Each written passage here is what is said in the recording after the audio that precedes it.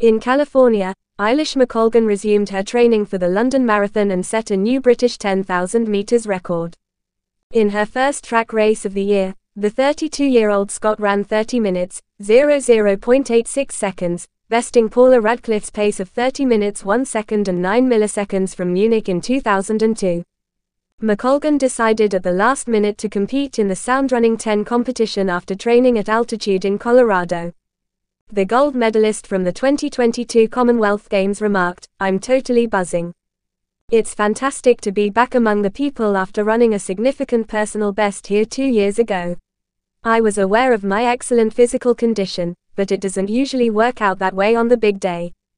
McColgan, who has had some knee issues leading up to her debut marathon on Sunday, April 23, currently owns British records for the 5,000 metre, 10,000 metre, 5 km, 10 km, and half marathon distances.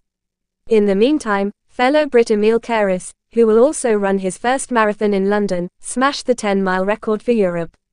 At a race in Barrowford, Lancashire, the 25-year-old ran 45:57, breaking Richard Nerurke's previous record of 46:02 set in 1993.